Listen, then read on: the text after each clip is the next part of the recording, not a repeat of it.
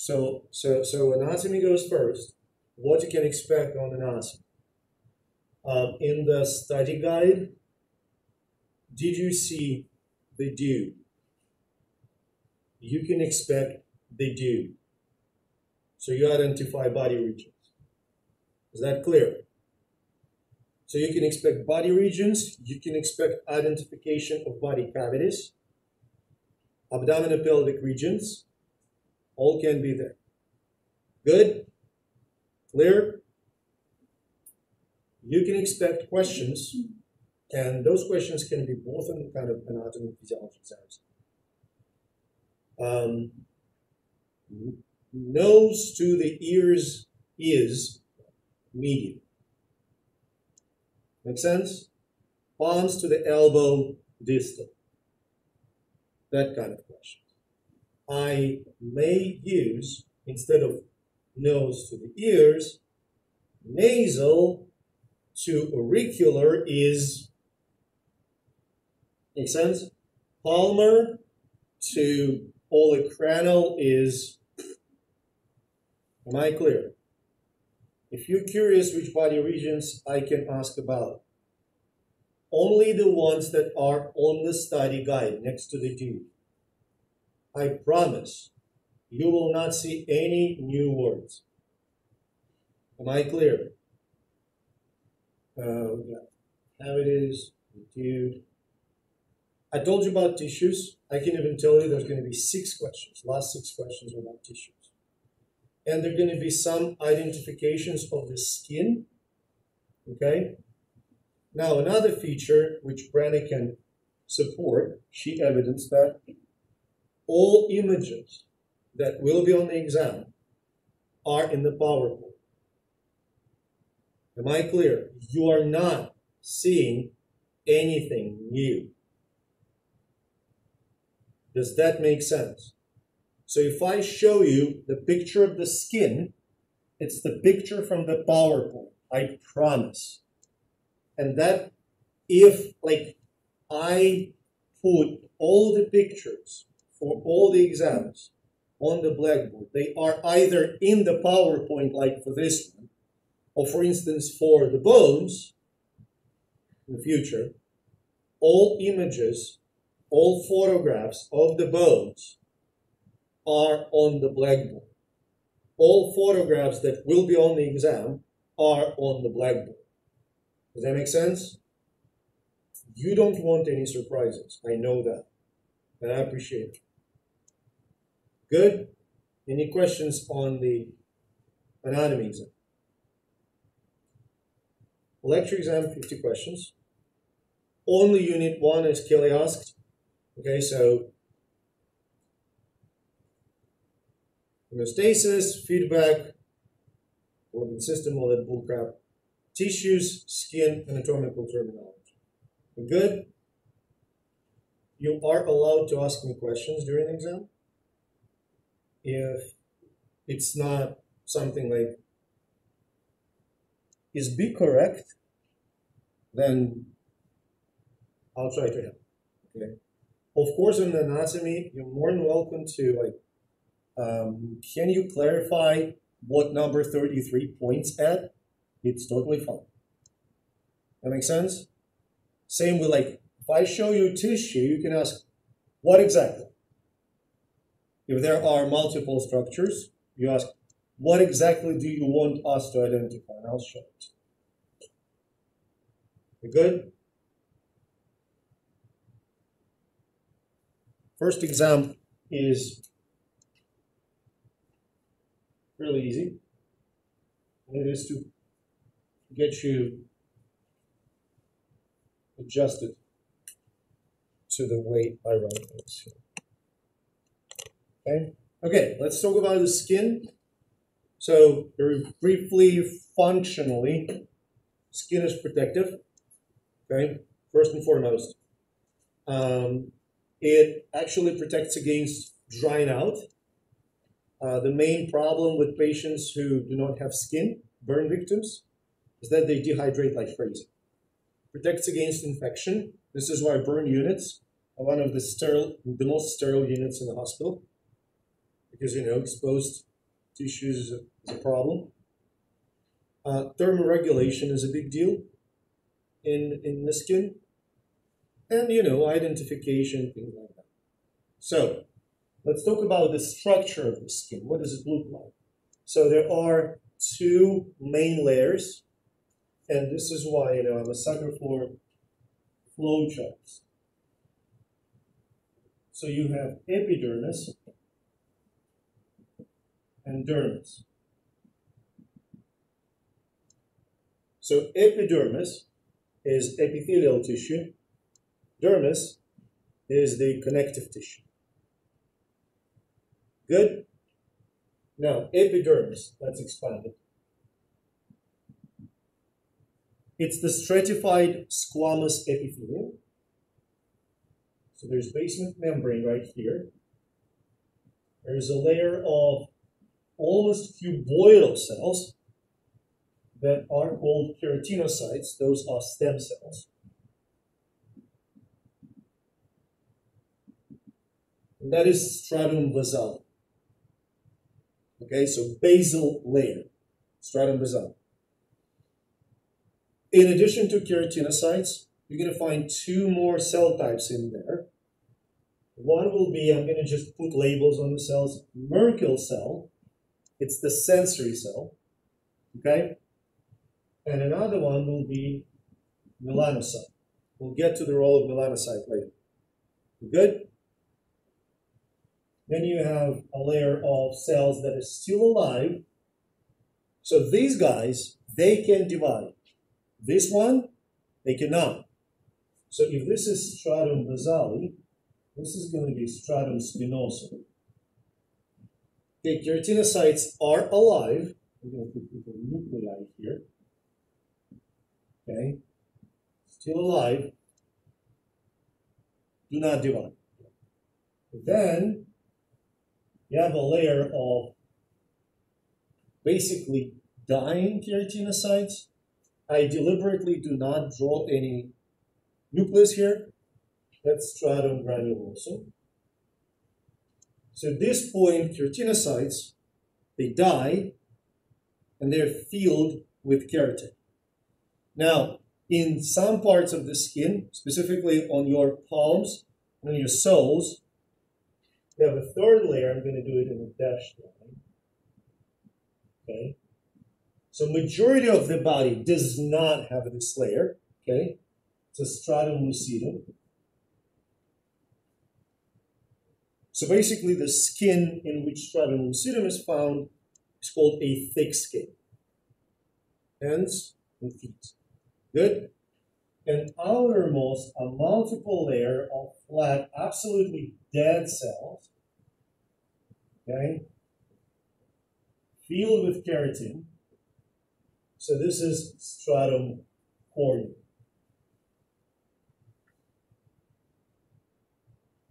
Does that make sense? You must know the order. Any questions? Just a little kind of interesting fact. By the time you leave this class, there are going to be several million skin cells under your seat. Your skin cells. You're constantly losing skin. There's an estimate that a person on average, over the span of a lifetime, loses the amount of skin equivalent to this person's body. So for me, it's going to be about 180 pounds. Or if I live longer. Questions on this? Okay. Few sort of bits about it. We got Merkel cells, right? Sensory, just sensory cells. Then here in this layer, I'm going to actually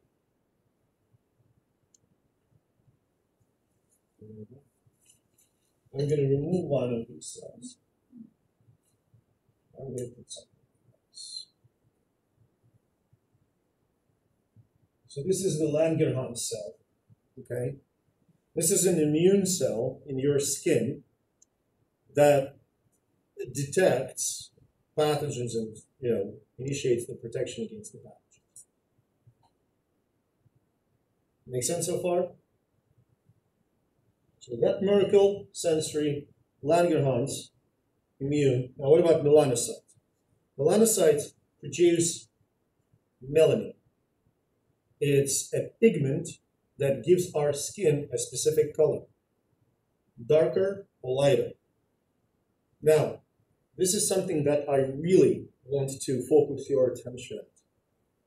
So here's the thing. Every person in this room has a gene, the DNA, okay, for melanin. Am I clear? Now, this gene in the DNA gets expressed. So we're talking DNA transcribed into RNA,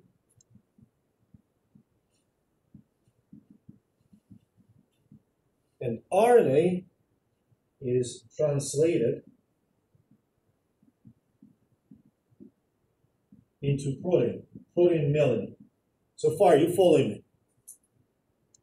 Again, every person in this room has this gene. But just look at us. We have people in this room who have darker skin, lighter skin, which means the amount of protein that is produced in our skin is different. Does that make sense? So skin color is determined by the expression of the melanin gene. People have higher expression, have darker skin. What's the role of melanin? It's protection against UV light. Okay, with me so far? So, if you have kind of a fair skin, well, more or less, and you go and you spend time outside in the sun, okay, you're going to get suntan. Suntan is essentially accumulation of melanin in your skin to protect you from the UV light. Does that make sense? If there is no UV light, there's no sun, it's not going to be massively expressed. Are we clear? Now, I want to show you how evolution works and selective pressure works. If you would look at populations, human populations, from north to equator, you may notice kind of uniformly that people who live in sort of cloudy northern countries, I'm not talking about pretty, sometimes sunny Greenland and stuff, let's say Norway and Sweden and Finland, you look at those folks, they're usually pretty fair skinned because they sun exposure over thousands of years was minimal. Does that make sense? And if you move down, well, actually we should go the other way around. Like, because people were spreading from Africa. So originally people were exposed to sun a lot and they had fairly dark skin. Does that make sense? So for folks who live down south, having dark skin is a huge advantage because they're better protected against UV light.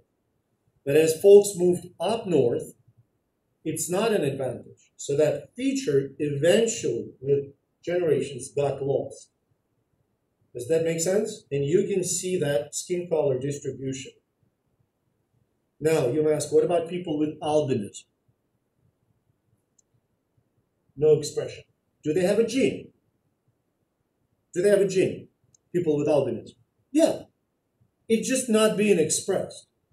They do not produce any melanin at all. Does that make sense? Same story. Melanin defines not only skin color, hair color, eye color, it's all melanin. Got it? I have an example there, vitiligo. You know, a patch of the skin that is basically white, or hair patch that is white. It's the absence of melanin gene expression, not systemically, but in that particular part of the skin. It's pretty common. Makes sense? My son has a vitiligo. No pathology whatsoever. It's not a pathological condition. Just good? Any questions about that thing? Okay, let's talk about the dermis. Okay. basically two layers.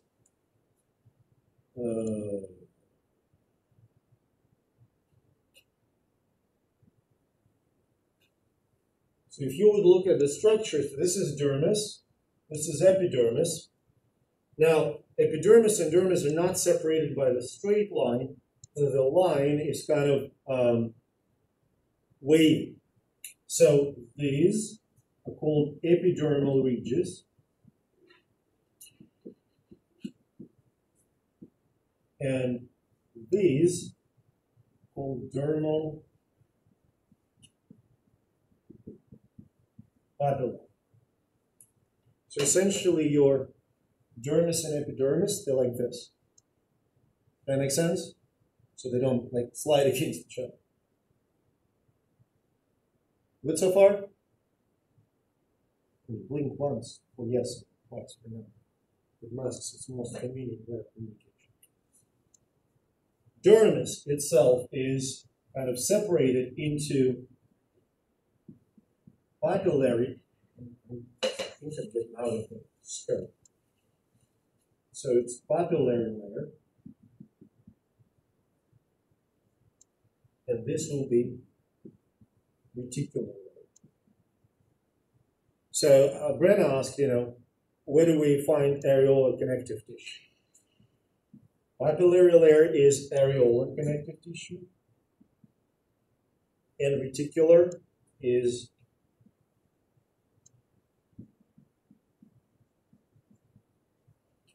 dense irregular connective tissue.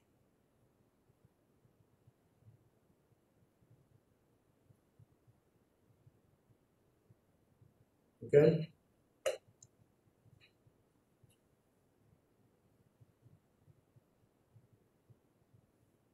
So far, any questions? Okay. Some skin features.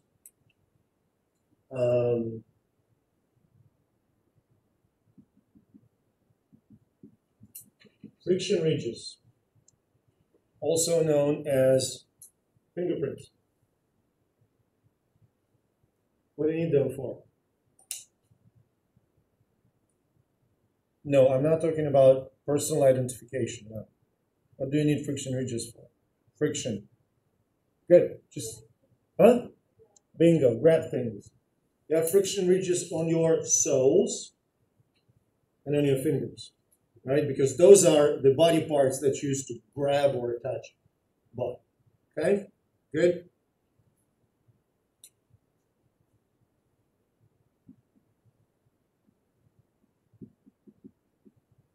Cleavage lines. Now, the importance of cleavage lines is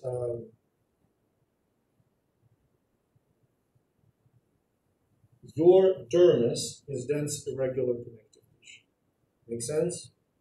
So you have collagen fibers running in different directions. Are you following me? No. That's you don't want to say just no. So collagen fibers are running in different directions, but different body parts, different regions of the body. The main direction is dominant. There's a main direction. Okay? So cleavage line shows what is this direction. Does that make sense? Why it's important? Imagine that on my, on my chest, the cleavage lines go like this. So the main direction for collagen fibers is vertical. So surgeon is doing some kind of a surgery on me. And the surgeon has to choose whether to cut my chest like this or like this. So collagen fibers run vertically. So if he cuts my chest like this, the wound will be very, very narrow. Does that make sense? But if he cuts my chest like this, then collagen fibers will pull the edges of the wound. It will be wide and it will take longer time to heal. So basically, cleavage lines They guide surgeons about the direction of the incision. Yes. Go ahead. Oh, no. Yeah, there are. You don't have to know these patterns, but there are patterns for each body part. Does that make sense? So, like for if a surgeon has to do some kind of a surgery with leg, they will look at each part and they will cut along the division. That make sense? Okay. There's like the skin folds that skin accommodates the joints, but that's like not really important. So there are certain structures that are associated with the skin, and I'm going to talk about one that I hate the most. I'm not going to draw it. I hate nails.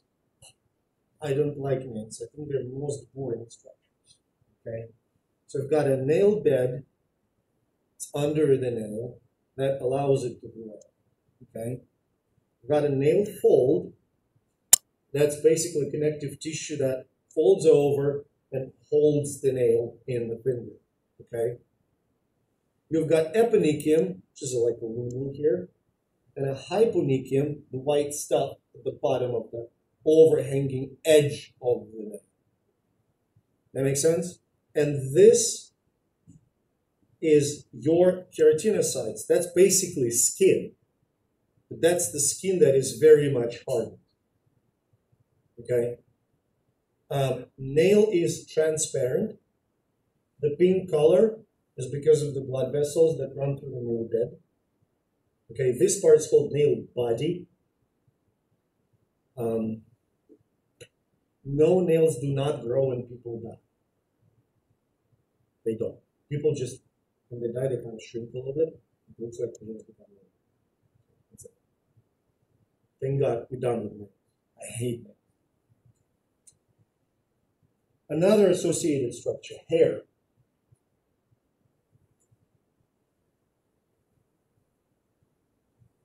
That's your skin, okay?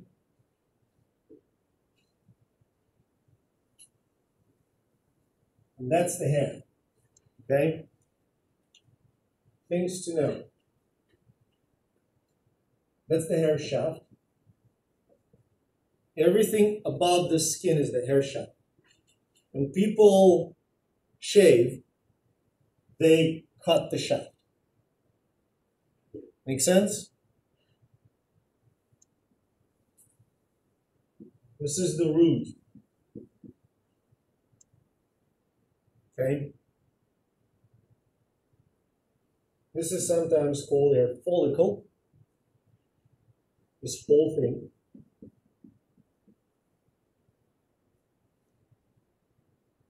Okay? Now, a couple of things. This is the matrix here. And you see this gap that I put here? It does not exist. I just put it for convenience to distinguish the hair from the connective tissue here, because this is hair papilla. So, hair matrix is the bunch of keratinocytes. Do I make sense? This is how hair grows. It's a kind of specialized keratinocytes. They divide and they push the layer up. Does that make sense?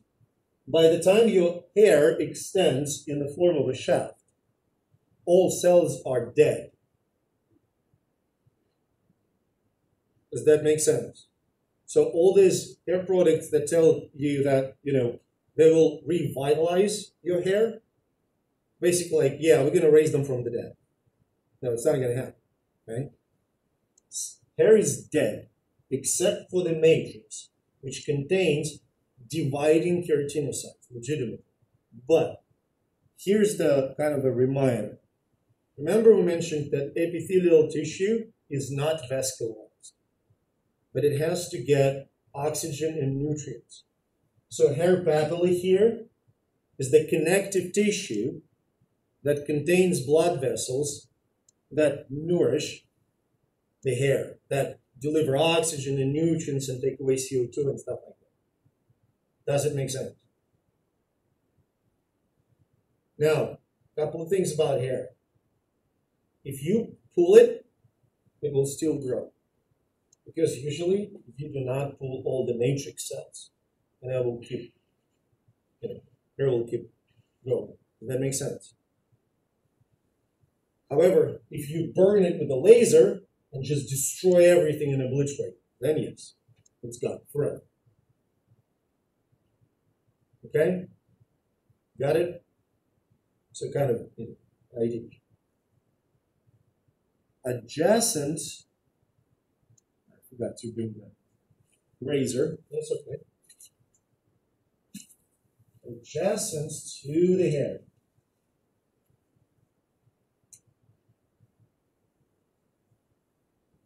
Is the sebaceous gland.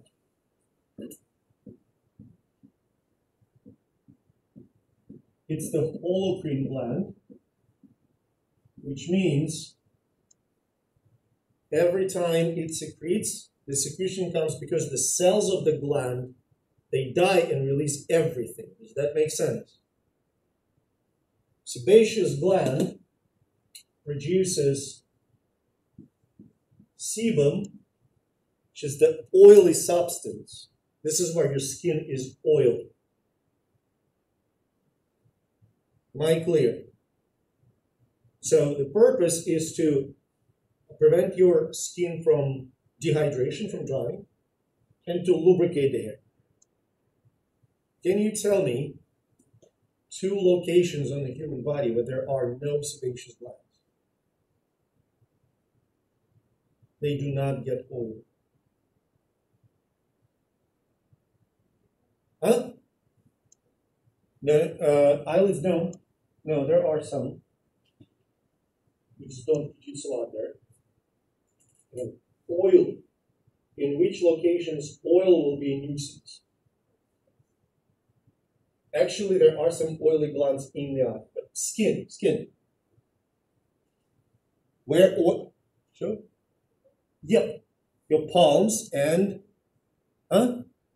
soles of your feet. Yes. You don't want it to be slippery, right? So sebaceous glands are not there. Make sense? One of other functions of sebum may be antibacterial protection.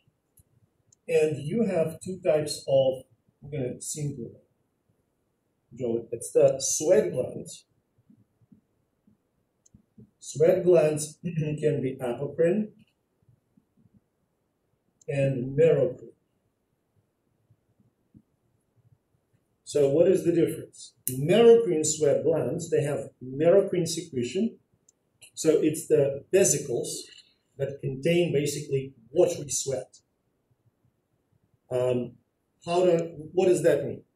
If you work out outside or just, when you're sweating because it's hot, and you have, sweat drops on your forehead or your torso, that is merocrine sweat. It's the thermoregulation. Am I clear? It evaporates and thermoregulates. Apocrine sweat, that's the apocrine secretion. So a part of the cell gets chopped off and everything is released. It is a stinky sweat. Armpits, groins. Apocrine sweat actually isn't produced until about the age of 10, 11, 12. So like 6-year-old, they have only merocrine glands being active.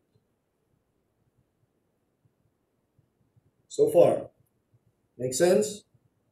Please know the types of secretions. So sebaceous is a holocrine, merocrine sweat is the merocrine secretion, apocrine sweat is apocrine secretion. Got it? Few more bits.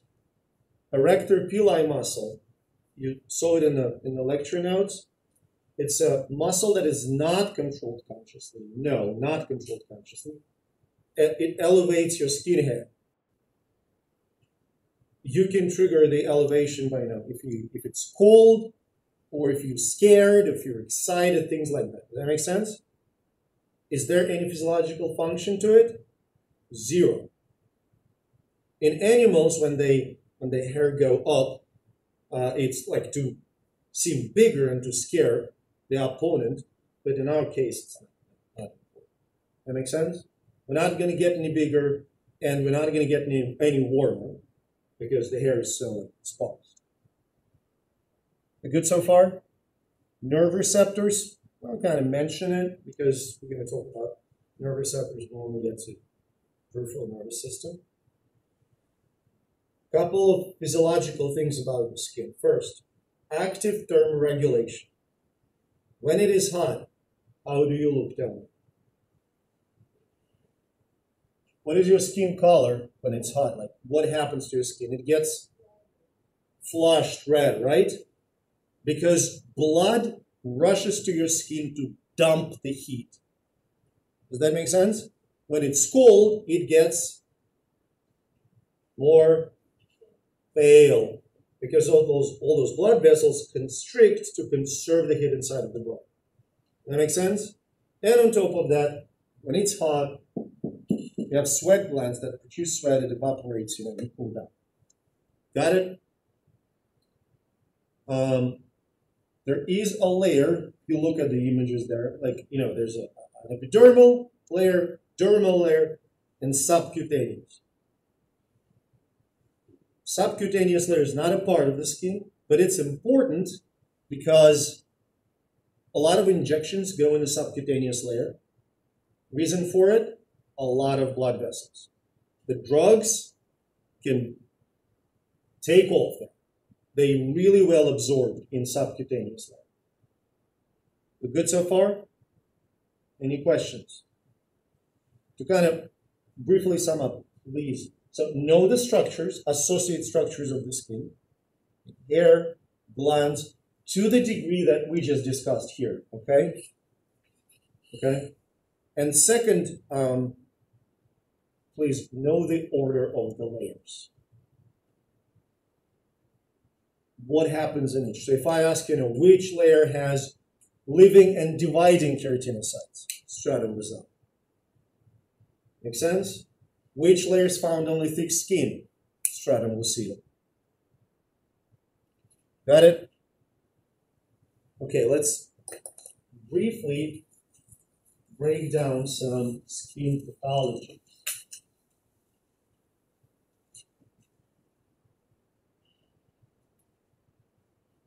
So,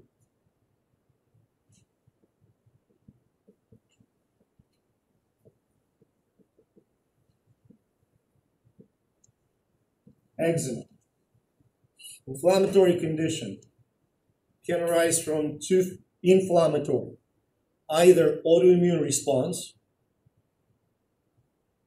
your immune system attacks your own skin, or you just overdry by washing your hands too much. Okay, so please be careful with all that hygiene theater. Don't overuse the soap and hand sanitizer. You can get eczema. Tiger.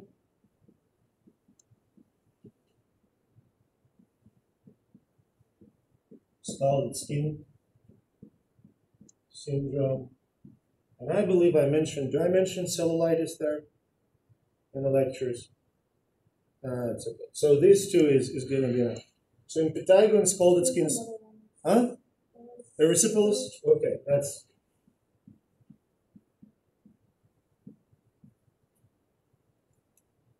Gram-positive infection. So basically, infamous staph aureus, staph, impetigo are lesions on the skin surface. It's not bad, just looks bad.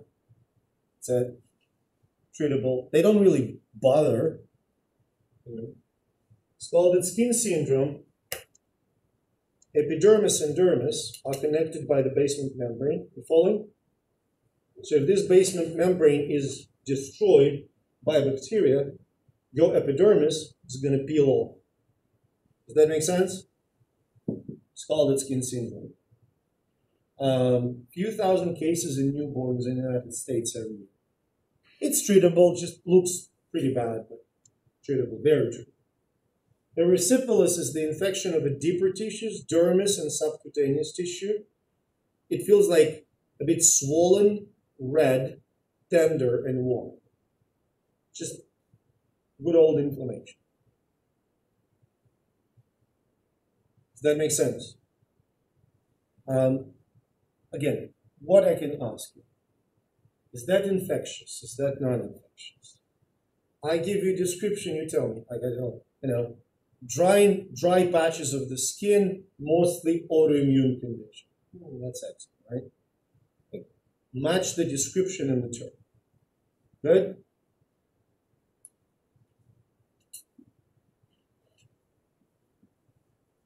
Cancers.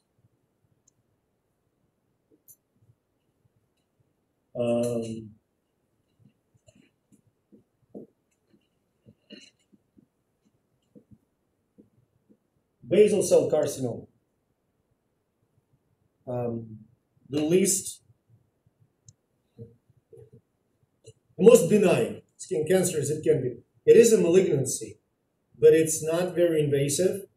It usually does not metastasize. So it's a local cancer, mostly on the face, okay?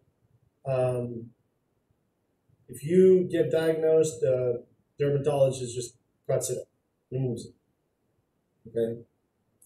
Very treatable. Squamous cell carcinoma.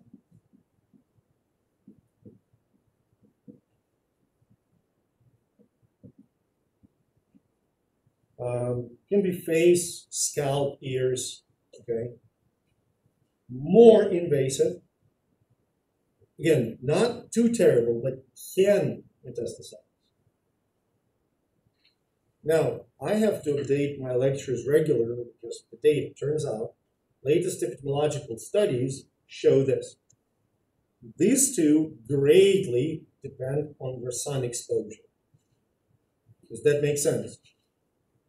This is why scalp and face. The most aggressive type of skin cancer,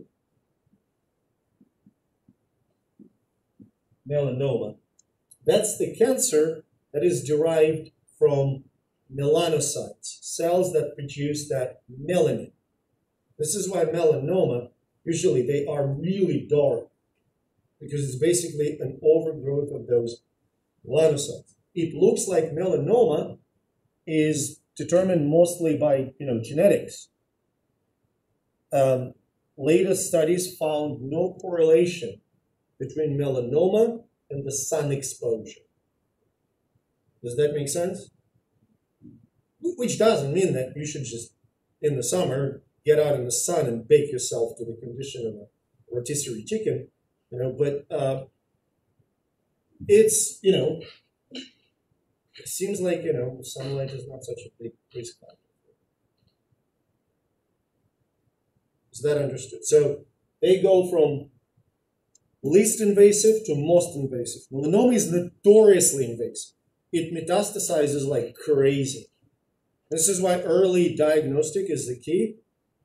Notice something bad, something new, go to dermatologist, they'll check.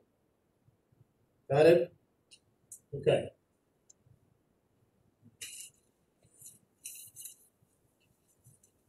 We're going to talk about burns, the rule of nuts. Burn, pretty. First degree. Epidermis is affected. Redness. Okay, not a big deal. Second degree. Epidermis, dermis. Painful, usually with the blisters. Treatment, elevate the damaged limb if you can. Does that make sense? Those are recoverable. Skin will grow back. Third degree. Epidermis, dermis, subcutaneous tissue. all of it is dead. It's not going to grow back. Debridement. You have to remove the dead tissue and hope that there is enough skin for the skin grafts. Does that make sense? Fourth degree. I'm going to put cold because this is what tissues turn into. Skin is gone completely. Subcutaneous fat is gone. Bones and muscles are basically turned into charcoal. Obviously, amputation of whatever is destroyed. Does that make sense? Now, there is a rule of 9 in the lecture, and I'm not going to go. So basically, your body can be divided in sort of regions that are 9s. Let me show you how it works. So it's ventral and dorsal regions, 4.5%, 4.5%. You following? 4.5, 4.5. 18, 18. The leg, front of the leg is 9, back of the leg is 9. So let's say somebody burned legs, front and back. So it's 9, 9, 18, right? And another leg is 18. So 36% of body surface is affected. Does that make sense? If you will add, like, for some reason, there's only trunk. So it's going to be 18, 18, 36. You clear? If you add all of them, there's going to be 99%. 1% goes into the perineum. It's the space between the anus and external genitalia. That's 1%. So you have thresholds for critical burns. It's all there. You can look at it. What I want you to be able to, I will ask you an exam. Patient has blah, blah, blah, blah, blah, regions affected. Which percent of the body surface is affected? Let's say I tell you, the patient has his face burned. Which percent? Tell me, 4.5. Okay? I promise numbers will be very well distinguishable. So if you know this stuff, it's not a problem. It's an easy question. Am I clear?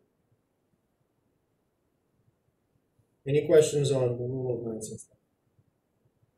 No? Good? Okay. Last beat for today.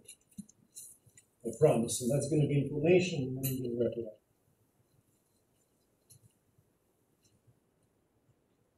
So main steps of inflammatory response to injury. I just want to make sense of all the schematics that you can see in the picture. This is your intact skin, okay? This is the damage. Okay? So damaged tissues start to produce inflammatory molecules. You with me? Inflammatory molecules, they get in the blood vessels. And they reach your bone marrow. Now, here's what happens. In response to that inflammation, blood vessel, first and foremost, it dilates.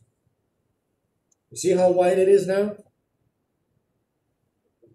When it dilates, what happens to the amount of blood that flows to your injury? Huh? Increases, very well. Increases, and when more blood flows to the body part, what color is this body part now? Red, yeah. When you cut yourself, you see the skin becomes reddened around the injury. That's because increased blood flow. Got it? Second, this blood brings a lot of white blood cells. And these white blood cells, they move into the tissue and start cleaning up the debris, destroy the pathogens, basically cleaning up the field. Does that make sense? In the meantime, especially if it's permeated the blood vessel, you get clotting factors here making a platelet blood. So these clotting factors that form a clot, they trap all potential pathogens in place, preventing them from spreading. So far, are you following? So we got redness so far.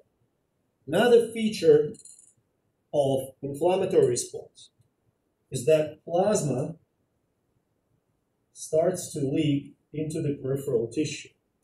Now, imagine that fluid from your blood gets into the tissue. When fluid gets into the tissue, what happens to the tissue?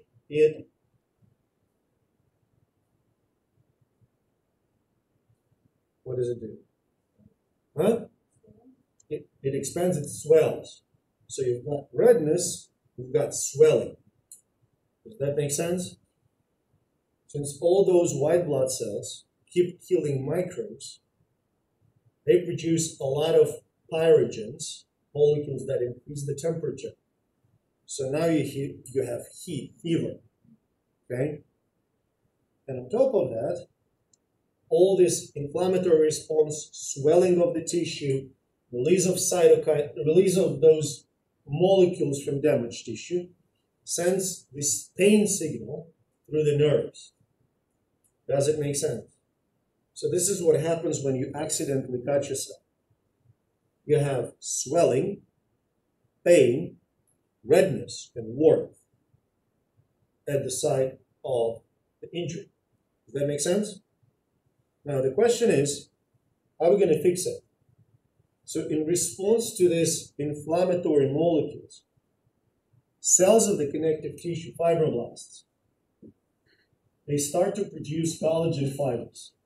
And collagen fibers, like little threads, they pull the ends of the wound together. They sew it together. Does it make sense to you? Good? So these fibroblasts, like shoot this collagen fibers, and collagen fibers, they bring connective tissue closer. Makes sense, right? And then when it's all restored and basement membrane is restored, epithelium grows back. That makes sense. Now imagine you have a tiny little cut. It will heal. Do you see anything? It's all going to be gone, right? No traces. Because it was so narrow that this scar tissue is almost unnoticeable. Now imagine somebody has a really, really bad wound, very uneven, and nobody sews it up. Eventually this wound will heal, right? But the problem is that the pattern of these collagen fibers will be very ugly, and you will have a massive scar. Does that make sense? So this is something like a last bit that I want you to appreciate. Inflammation in response to injury is normal. Formation of a scar tissue is normal. The problem is scar tissue is always connected. If this is the injury to the connective tissue, fine. But what if this injury is to the muscle? So you're going to get, instead of muscle cells, you're going to get connective tissue stitching it back. Does that make sense? It's not good for the muscle. It's going to become weaker, whether it's skeletal muscle or cardiac muscle. Does that make sense? Questions? So, thank you for looking at my prescription.